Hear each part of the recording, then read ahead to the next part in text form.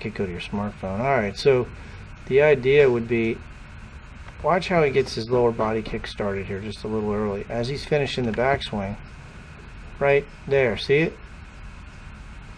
See how the arms are still going back and he's already started to kick start the lower body?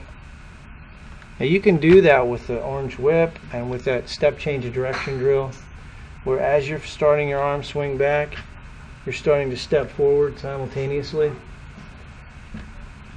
Or as you're finishing your backswing with your arms getting here to about shoulder height, you want to start to kick start your lower half. You start with your feet together, swing it back. See that move right there? That's what we want you to work on, that sequencing.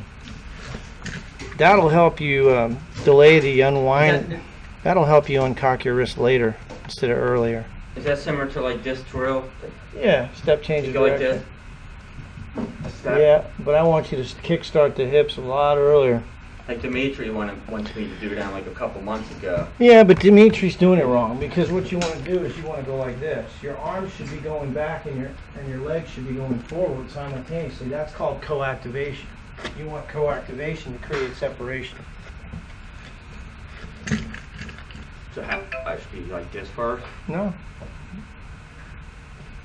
Swing your arms back and step. Still, yeah, but that's late. I'll do it for you.